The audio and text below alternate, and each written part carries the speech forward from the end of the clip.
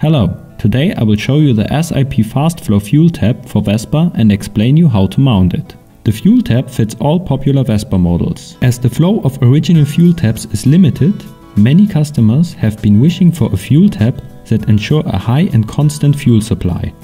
Thanks to a higher material thickness, we were able to enlarge all bores, thus increase the flow rate by 60%.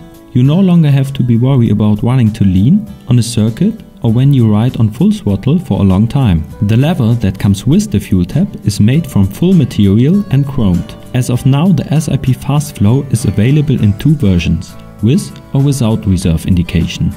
A sensor transmits an electronic signal shortly before you start running on reserve and trigger a control lamp. You also can connect the fuel tap to the SIP rev counter, where it will trigger a visual sign in the display. You still switch to reserve by hand.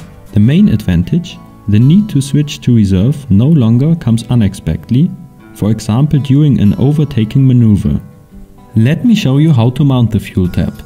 The best tool for this job is the edged SIP fuel tap wrench. First of all, we have to remove the tank. Nearly all models have 4 fixing screws on top. As soon as we have removed the rubber ring, we can lift the tank a little and detach the fuel hose. As it usually hardens over time, make sure to order a new one and replace it. Now we can remove the tank.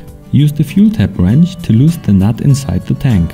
Take out the old fuel tap and replace it with the Fastflow. Ensure a correct fit of the gasket and use the fuel tap wrench again to tighten the nut.